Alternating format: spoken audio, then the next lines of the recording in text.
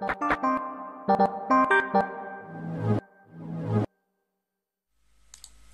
it's going to be a quick look at just a little template I made. I made it a couple of years ago, didn't update it in a while, and there was a bug in it. I fixed it, and it's just a quick little template to get some forms and databases going in a web browser using Bootstrap, inputs and stuff like that, and MySQL. So this is, again, just a quick overview of how it works. So it is at gitlab.com/MLX1000 / bootstrap-forms, capital B, capital F.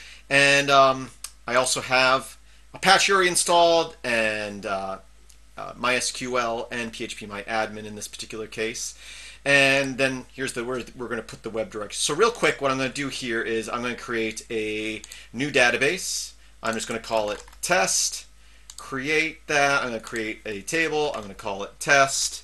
Number of inputs. Let's go ahead and make that 5, just to have a few things in there. There's a little bit of repetitivity in what I've created. So we're going to have an ID, which is an incremental ID, and then we're going to have what I call a PID, which allows for creating random information. They're both unique ID identifiers for this, and there are reasons I do that. But let's go ahead and just type in here name. Here we'll do address, and we'll do date. And just for simplicity, I'm going to put these all to text. Probably not the best thing to do, but that's what I'm doing here. And I'm going to create this as auto-incrementing. Again, this isn't really a tutorial on creating databases. It's just a look at the application template I built. So we've created that. We've created this database. It's an empty database. Let's go ahead and go to my form here, and we're going to go to here, and I will just copy the download zip. I'll say wget that zip file. I'll unzip that zip file. It unzips to a folder called Bootstrap Forms Master. We're going to move that just to shorten up the name to Forms. Okay, now if I go to my web browser here and I refresh this, we'll see that folder, Forms, and here it is. And if we say get, we're not going to get anything because there's nothing in there. Plus, we need to make sure we have it all set up properly. So I'm going to cd forms. Again, this is a test machine. I'm going to cat out my connect.php, and here we have localhost, user root, password root, and database test. And then we also have a tables.php. The reason I put that in a separate file is just in case you have more than one table you're going to be accessing. You can put them all in here for different applications, but test. And that is what we named our database in test, although we'll create another database momentarily to work with that. So the next thing we need to do is just go ahead and look at our form here. So I'm going to go to tables.html in this case, and here's our nice looking form. And I have name and phone number. Let's go ahead and change that. Let's go vim table.html, and I will scroll down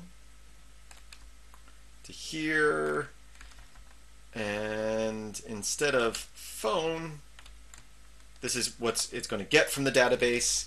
We're going to change this to address.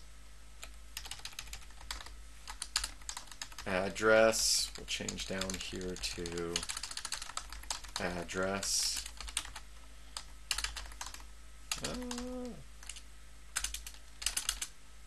Or phone is what I should be looking for.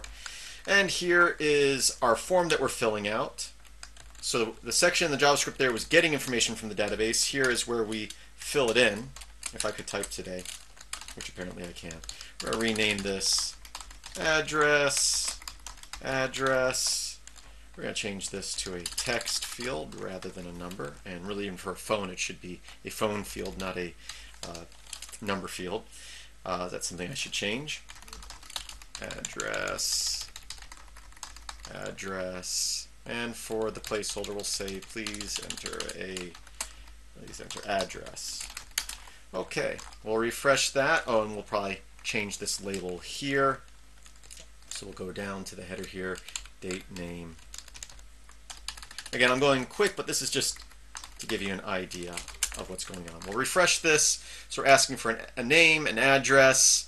Enter address. We have date, name, and address. Here, we'll click here. We'll say John Smith, and we'll say for an address 123 Pine Street. and I will submit that. And you can see that we have a time here because as soon as you submit, it then refreshes the list. Smith and address is undefined. So let's see what we did wrong there. Let's go here and refresh our database and browse. We have the address in there, so I must be placing something wrong. Let's go back to our script here, up to the code at the top. We'll say address. So you're getting, oh, see, I put in 1D instead of 2 here. And we'll come back to our form now and refresh that, and you can see we have Pine Tree. And if we look at the database here, you can see that we have an ID, which is auto-incrementing with the database. Then we have the PID, which is generated in our JavaScript. It actually has a timestamp, then followed by some random characters there. And that's just to give it a random thing that the browser knows. So the ID is something that's being generated on the server side. The PID is something that's generated on the client side, just in case you need that unique ID. There are certain cases in my mind that I can think of where I'd want the browser to know the PIDs. So depending on what you're doing, you may or may not want the client side to know what's going on with something like that. But in this case, I do. Name, address, and then you can see the date stamp we did as a date stamp, which it should, but the JavaScript takes that, converts it into this format, and you can see it says the year, month, day, and time. Oh, and I have it set up to bring up comments, which we didn't put into this, and actually I'm still working on that part of the script. But let's go ahead and enter another one. So we'll just say Tom, and we'll say that he lives at 23rd Street. I'll hit enter, and it automatically adds that there. Again, we'll come in here, and we'll look at, so we'll come in here, and we'll refresh this. You can see that information has been added. So now let's add in another field. Let's say we want an employee number. So I'm going to go to instructor here, and I'm going to say add one after date, and I'm going to say enum for employee number, which could be an integer. I'm just going to leave it as text, just again as an example here, but really integer would be better and then give it a value. But we're going to go ahead and say save. So now we have another field, which those first two don't have. We can enter something in there. In fact, let's do that. Let's say he's employee number 23 and he's, employee number 54. And now we'll come back here, and our form is actually grabbing that information, but we have not set it to put that information anywhere. So let's go back in here, and this little update list function that we're looking at is what's grabbing that information. It's getting it from this get PHP. So we're going to come in here, and we're going to say here, we will add, so I have commented out right there, and I'm going to say enum, and from the data, as it loops through each one, we're going to say enum. Now, where do we want that? We're going to put that, I guess, it'd probably be good to put that before the name. So we'll just, clone this line and change this to enum. Now, we still need to update our headers, but if I come in here and refresh, we get an error. Let's go ahead and open up our console here.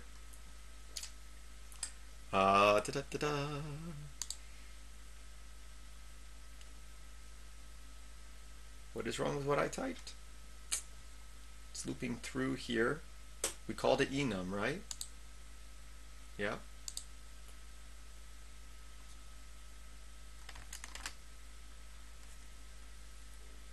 Enum equals data enum. Oh, it says unexpected reserved word, which means enum is a special word that we shouldn't be using, is basically what it's telling me. So let's go ahead and change that. We shouldn't have to change it in the database side. I'll just call it E for enum here. So I think that's okay. And then we should be able, be able to do this. Plus. Let's go ahead and refresh and see if that fixes it. Yep, there we go. So now we have the number. We see it's not lined up right because we didn't add a header here. Again, we'll go back down to the HTML here. And right here, we will copy this and say, we'll just say number. There we go. So now we have that information added in. So it's very easy. Now let's say obviously we want to be able to type in an number maybe. So let's go ahead and add that to our form real quick. So we'll just come down, or actually go up, to here. And I will just copy a few lines, paste them in, and I'll just put it here. I'll just say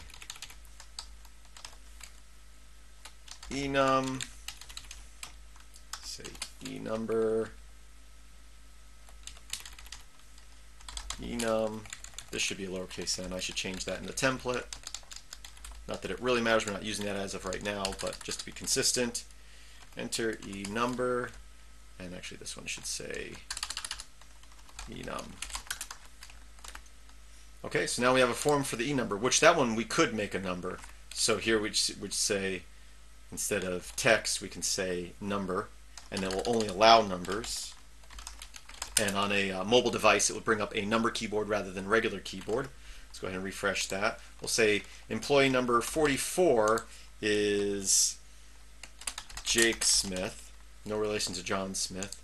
Address will be 98 Maple Ave North. How about that? Submit, and there we go. We've added that in, so now we're adding eNumbers. So that is how this little template that I've created works. So we're actually still, I have to comment out a console log here, but it outputs what we get from our update function. So here we can look here under get and see everything in the database, because right now it's just dumping everything from the database when you call that, from that particular table, I should say.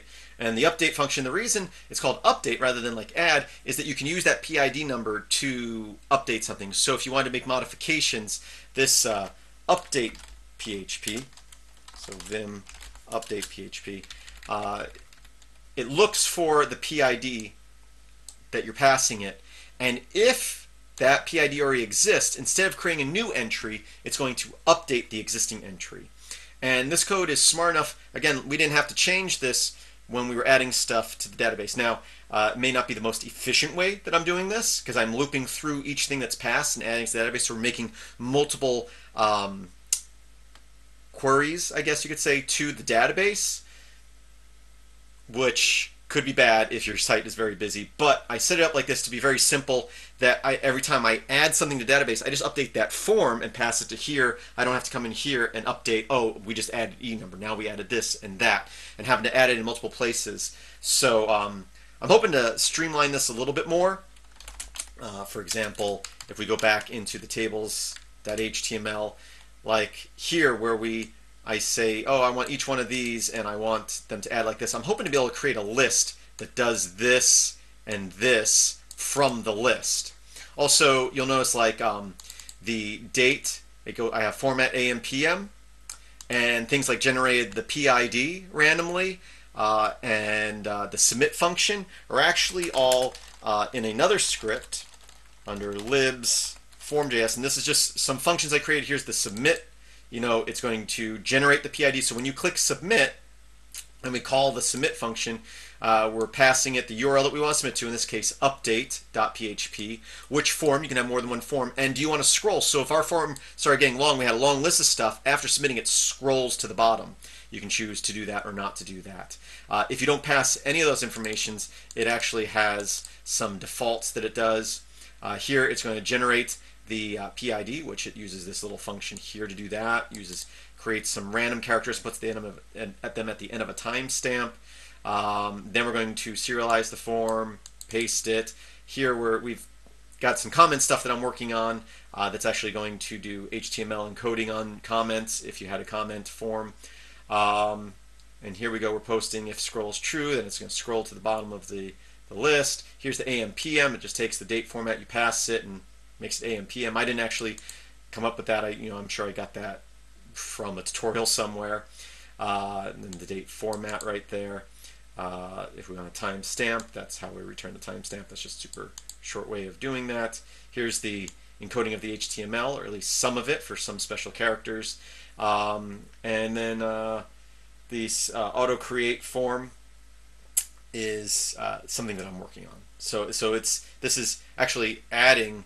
I shouldn't say I'm working on. I'm still working on all of this, but basically, it's creating when we do the auto create. It's taking. It's going to generate that PID and date and automatically create hidden elements in our form for those so they're submitted. Now, keep in mind, we're passing it the date of submission from the client side. You may or may not want that. For example, if you're having things submitted to the database and they have to be submitted at a certain time or in a certain order, you don't want people faking that. So it all depends on your scenario, but you may want to have the date on submission be done on the server side. Anyway, again, this was a real quick overview of all this. I hope you found it useful, and check out gitlab.com/metalx1000 bootstrap forms. Have a great day.